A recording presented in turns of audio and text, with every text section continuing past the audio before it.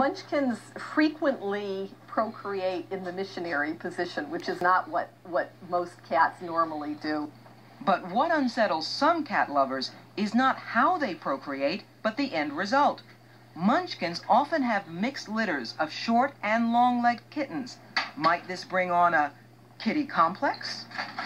I think if a Munchkin lived with a regular cat and saw this regular cat jumping around and doing all kinds of tricks, that the Munchkin might feel a little deprived. This is coming from a therapist. I'd like to see her credentials. It may manifest itself in not using the litter box. That is ridiculous. Anorexic nervosa, overeating. Well, I had one Munchkin that recently started smoking, but that was about my only problem with the cats. I think Munchkins know they're different, yes. What was she, a Munchkin in a previous life or something? I mean... So wither the Munchkin controversy at the dawn of the new year. Catherine Crawford has judged her last show for the International Cat Association. Paul McSorley battles on in the Munchkin's defense. And Patty Andrews? She's chosen not to run for re-election to the board.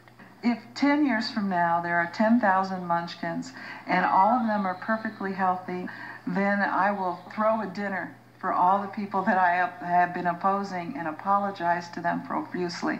Could I pick the restaurant? I'd like to see it in writing. The controversy continues. Cat lovers everywhere, stay tuned. If they encounter any medical problems in their cats, Munchkin lovers promise they'll stop breeding them. Catherine Crawford promises to keep them to their word.